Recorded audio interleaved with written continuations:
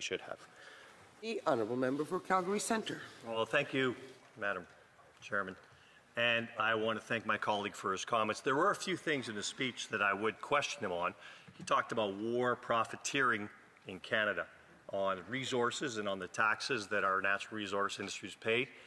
$30 billion more in taxes they've paid over the last 6 months than they have in the previous year. Yes, there has been a rise in commodities across the board. However, in Canada, let's acknowledge that our price for oil and gas, $30 less than it is in the U.S. for oil. And at times this summer, our natural gas price was actually negative. So he's right in some respects when he says that the free market is failing Canadians, because there isn't a free market, because this government has held up all kinds of infrastructure, no doubt, which is some of the things we should be focusing on. But I do want to focus on one thing he talked about, because he talked about the carbon tax.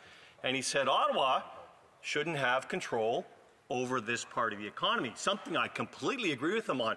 Would he suggest and would he say that, number one, Alberta was the first province in Canada to have an industrial cost on carbon over 20 years ago, and he's suggesting that maybe this should be the way it is? Would he side with the Conservative Party here and saying, get the federal government out of its ridiculous carbon tax regime, which isn't working? The honourable member for Cowichan-Malahart-Langford.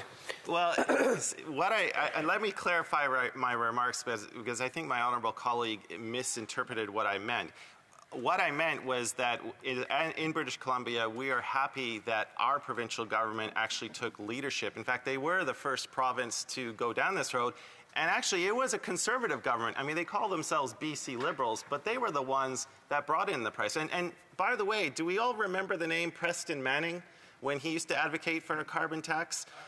Yeah, I remember that. That's good. But ultimately, what I meant is that it's good that a provincial capital in BC took the reins, because it allows us to have a little bit more flexibility over how we distribute that income and help our local citizens in need.